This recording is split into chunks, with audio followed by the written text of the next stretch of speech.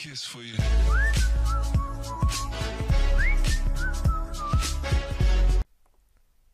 Bismillahirrahmanirrahim. Welcome to my another video on Android app development. And so guys, in this video I will teach you how to use the range Seekbar in Android Studio.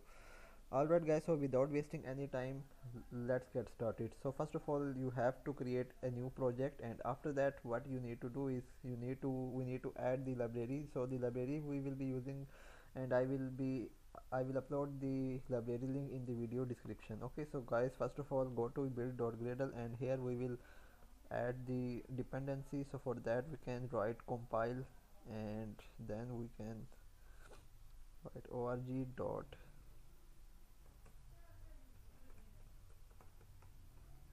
range seekbar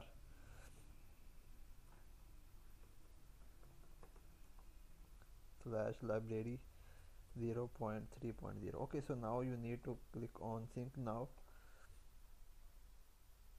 and after that you will see that it is compiled successfully. So now the library is added, and now we can easily use it. Alright, so now go to activity slash main.xml, and here we can add the range seekbar, then set the width to match parent and set the height to wrap content. Then we also need to set the id to range seekbar, and after that, okay, so guys, I guess it's enough. But if you want, okay, let's see if we have absolute. Okay, alright guys, so if you want to set the maximum value and the minimum value, so you can set it in XML, or you can also set it in Java code. Okay, so let's not add it here. Here we will add it in the Java code dynamically.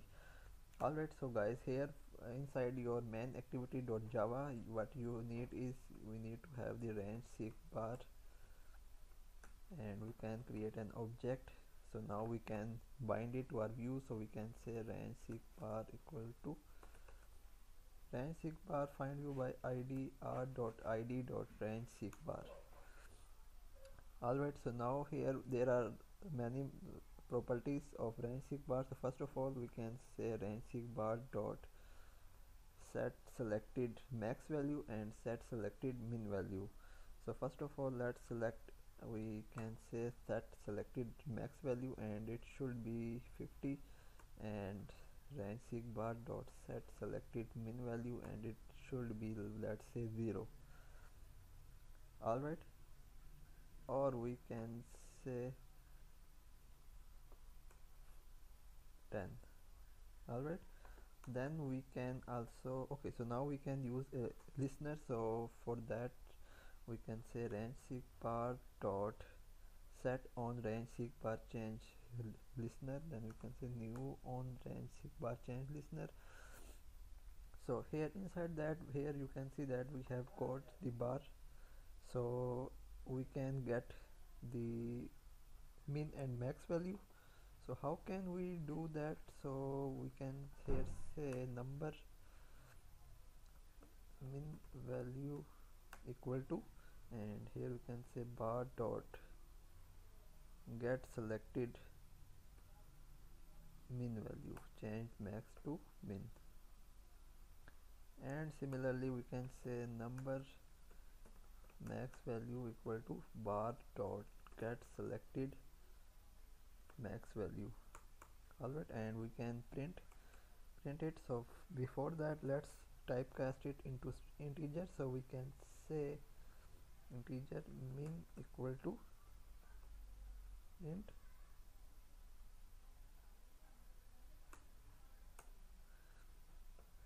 min value, and for our max value we can say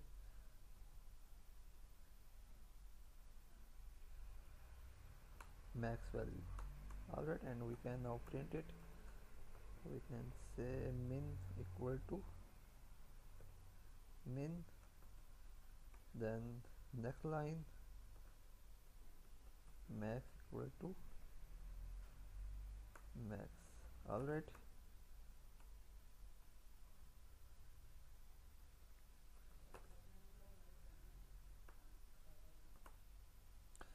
so So I guess that is it. Okay, so here we are getting the error.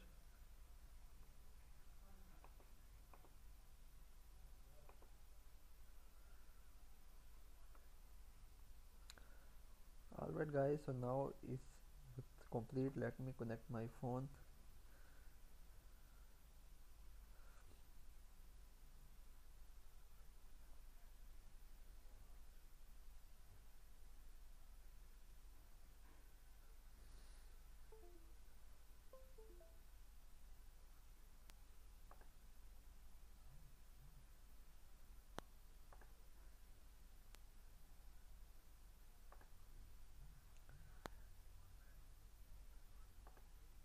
Now let's try to run the project.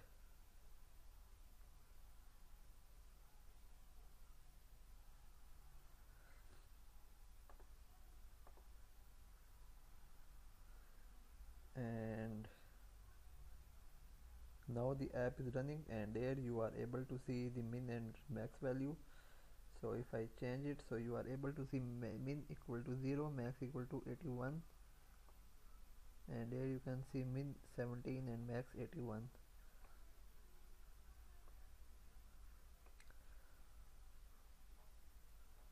Alright guys, so if you like the video, please like, share and subscribe. Goodbye.